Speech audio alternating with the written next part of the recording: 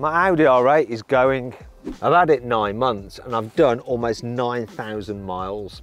I'm going to talk you through everything that's been good and not so good about living with this Audi R8. I'm going to start this video with things that haven't been so good about this Audi R8 and actually begin with problems I've caused myself. I managed to curb one of the wheels. If you look there, you'll see it's not that bad, but I'm not sure how easy it's going to be to fix because you've got this part here that is diamond cut and then this part here that is powder coated. I did it actually when I was just driving through a width restrictor, didn't pay enough attention, and I got a horrible feeling when you hit the curb and you know you've done some damage. Don't want to curb those 20-inch alloy wheels which come as standard. Ah, f it! I didn't notice the mirror. I've noticed this really long scratch on it here. I think most of that will polish out, but that bit is quite deep. I'm not sure how it happened. Don't think it was me. Maybe someone walking past it in a car park and part of their clothing just, or zip, just rubbing against the car. Annoying. Another problem I've experienced with this car is the brakes making a horrible like grinding sound when you press the pedal. Now that manifested itself after a couple of track days. Probably related. However, you would think that the carbon ceramic discs would be able to cope with more than a few track days. I think Audi just replaced the pads and it's been fine since. Anyway, let's move on to some other things about this car which aren't so good, which have nothing to do with me. It's just the way the car came. I did quite a lot of long journeys, and one thing that I've really missed on this car is adaptive cruise control. All you can get is old-fashioned cruise control, which is no good because essentially the roads are too busy that you're constantly disengaging it and engaging it, disengaging and engaging it because you're always meeting other traffic. You need adaptive cruise with auto steer to be able to just sit back and let the car do the hard work, which really does take the strain out of long distance drives, especially when you've been on a film shoot all day. Because the R8 is quite an old car now, it doesn't have wireless Apple CarPlay or Android Auto, so you have to connect them via a cable. And there's not really a great amount of room in the center cubby to do that where the USBs are, and you end up like nipping your cables and so on and so forth. However, I got this device called an AA Wireless, and it then turns your car into wireless Android Auto. Really, really like that. However, using Android Auto through the car's system, because this isn't a touchscreen, is a bit hard, especially when you're trying to zip around the map and things like that and use the different functions, because you're trying to use this control wheel and it's just a bit of a pain. I wish it was a touchscreen. And I suppose doing a touchscreen through there isn't ideal.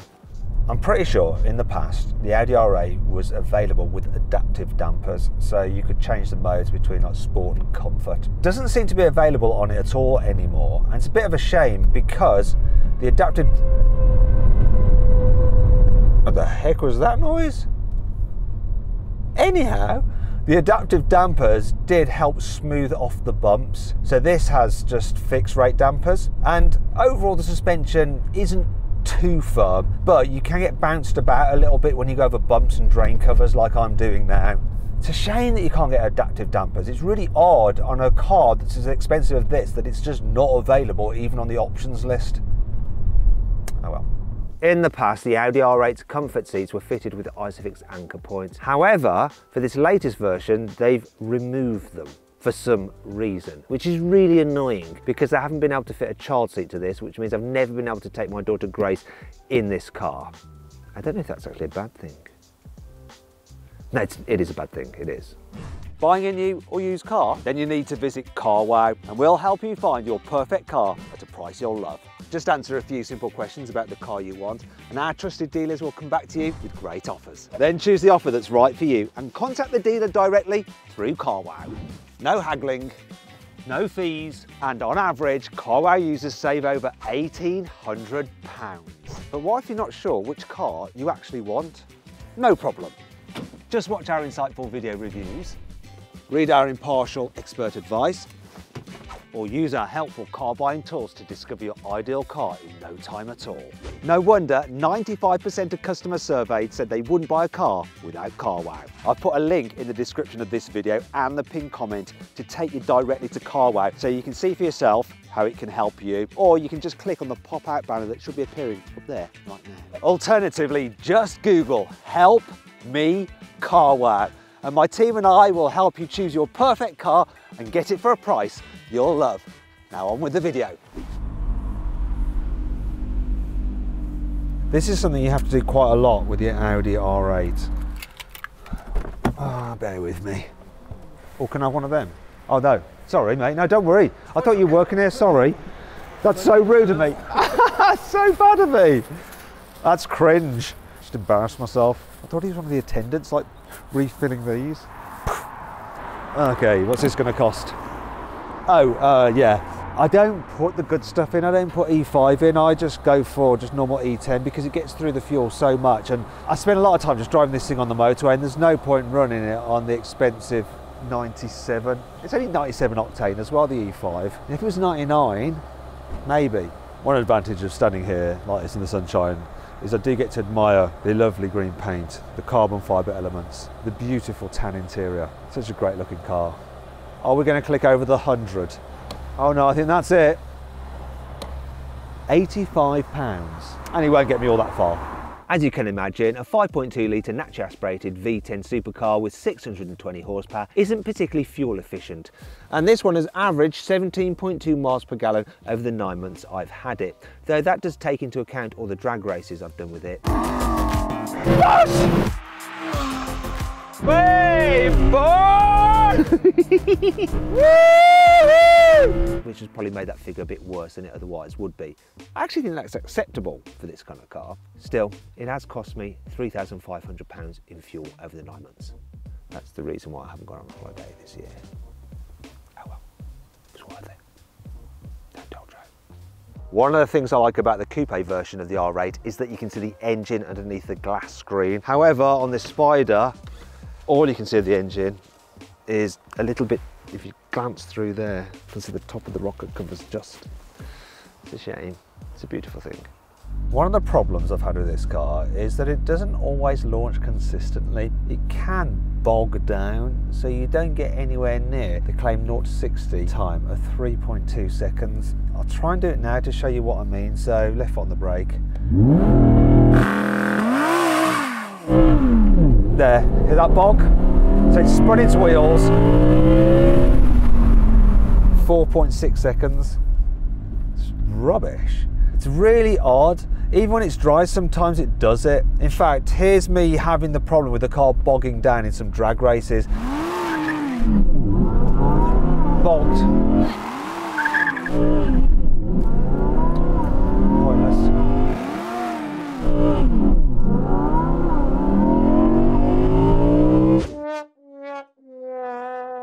Sometimes it does just hook up and it does the business. And here's an example of it actually hooking up and putting in a good time. It's pretty good for me.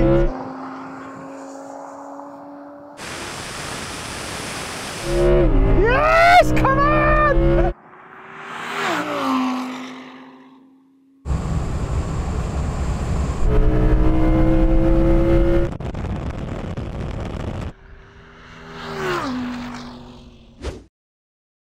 That is quite a difference, isn't it? Why can't you hook up like a Porsche 911? They always hook up.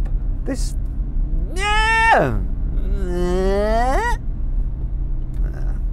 The location of the cup holders isn't ideal. Just here. Which means that you end up putting your elbow into your drink and sometimes knocking it over. Fortunately, they had the top one. On the rare occasions that I've actually cleaned this car, I've noticed a bit of a problem. So obviously you clean the car with the roof up. I'd normally use soap and water and give it a polish as well. But then when you take the roof down, you know, on a sunny day, you want to show off your nice sparkly car, you notice this. So can you see this bit of the roof? It actually covers part of the rear deck. So when you put the deck back down, you get out, you look at it, you realise that this part of it is still dirty, and you really notice that on a sunny day. It's just like, bleh. As you can imagine, the R8 isn't particularly practical. The boot is not the largest, so there's not that much you can fit in it. Still, it is better than my GT3 RS. That doesn't even have a front boot. Anyhow, I did encounter a problem with this boot. You see, I lent this car to cameraman Adam, and when he was driving it to Wales, the oil warning light came on, so he got a carton of oil, topped it up, all was good. Then he left the carton in this boot. And I don't think he tightened the top particularly well. Then one day when we were drag racing, I put this jacket, well actually a jacket just like this, in the boot, and under the brake test or something like that, I think the top popped off the oil carton and went all over the jacket, at which point I needed to get a new jacket. So thank you, Adam, thank you. Don't know why I'm blaming the car's boot for that, but anyway, it still hurts. One thing that really disappoints me about the interior of this car are the pedals. So I drive this mainly in manual mode. I don't bother with automatic, even though automatic is good. And it's a real shame that the pedals are just made out of the cheapest material known to man. So while shifts are good, you don't get any pleasure through your fingers when you're making those shifts. Now, by comparison, the paddle shifters in my 911 GT3 RS are the best in any car I've ever driven, because they've got like this metallic click. Oh. However, they're not standard. You have to pay extra for the ViSat pack to get those. But even on standard Porsches with a PDK gearbox, you have metal paddle shifters, and really, Audi, this is just not good enough for the rest of this car. It's £160,000 this car, and I've got paddle shifters out of the most basic entry-level small hatchback. The reversing camera is quite low down, and as a result it gets covered in road grime. And because there isn't a washer on it, you effectively have to jump out the car, lick your finger and give it a wipe like that. Slightly gross, but at least now you can see more clearly. Anyway, that brings on to what has been great about living with this Audi R8. The Audi R8 has one of the best sounding cold starts ever. Go on, start it up.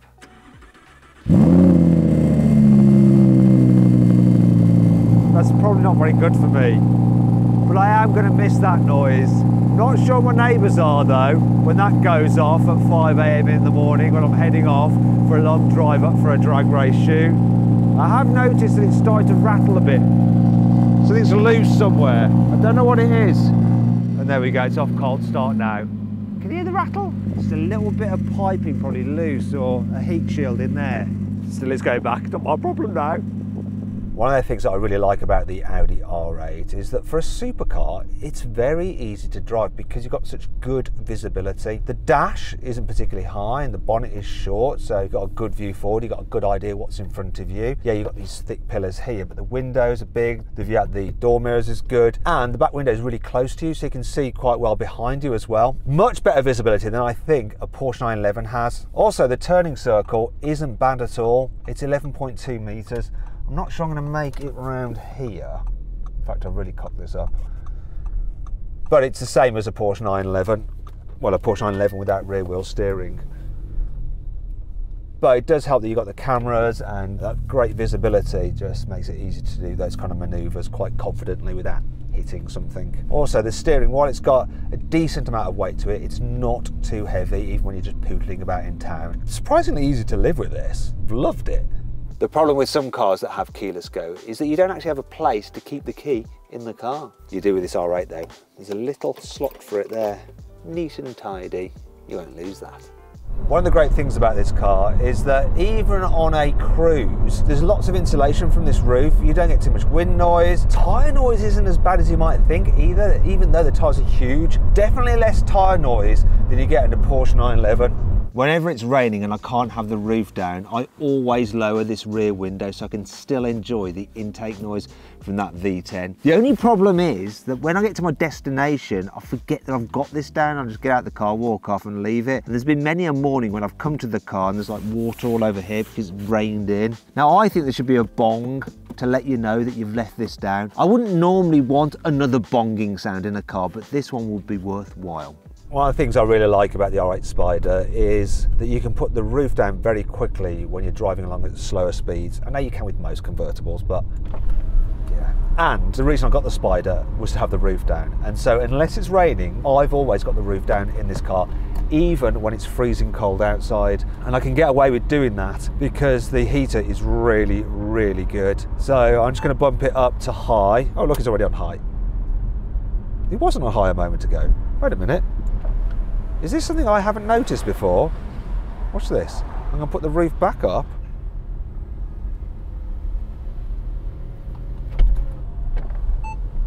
That is brilliant! I never even noticed that. Look, it's got the temperature at 22, the fan at 1. It's somehow learned that when I put the roof down, I'm going to want the temperature up high. Do you know what? I didn't even notice that. I've had this car for 9 months and I haven't noticed that before. Look, and now it's directing it exactly where I want it. So I want the air at my body and at my feet. Genius! Another thing that's brilliant about this car is that sometimes I don't like the look of like convertibles. I don't think the Mercedes AMG SL, the roadster version, looks as good as the coupe version. I don't think that the Porsche 911 convertible looks as good as the coupe version. In fact, I don't like the look of 911 convertibles. They should never be convertibles. But this Spider version, I think it looks better than the coupe. It's a great looking car with the roof up and with it down. I really love the look of the car, and I think I absolutely nailed the spec. The green paint with the brown roof and the tan interior and the carbon fibre bits on the exterior, plus the gold wheels with red calipers. It's just perfect, no matter what anyone else says. To be fair, a lot of people have actually complimented me on this colour scheme, though it has proved a little bit overly recognisable. There's been many a time when I'm driving down the motorway and there's someone just like level with me going, hello, hello. Yeah, it attracts attention, I can tell you that much, and people recognise it. Maybe that's where the scratches come from.